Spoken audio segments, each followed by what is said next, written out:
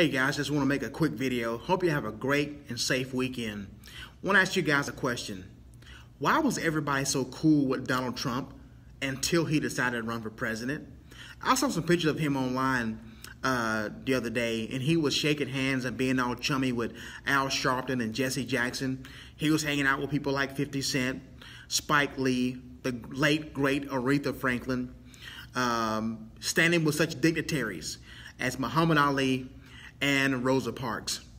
And I wonder if any of those black leaders pulled him to the side and asked him about that whole Central Park Five situation or that whole housing discrimination thing.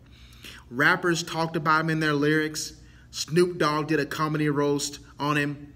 But when he decided to run for president, all of a sudden they want to bring this stuff back to light. Very interesting. Thanks guys for watching. I'll see you next time. Stay unapologetically Trump.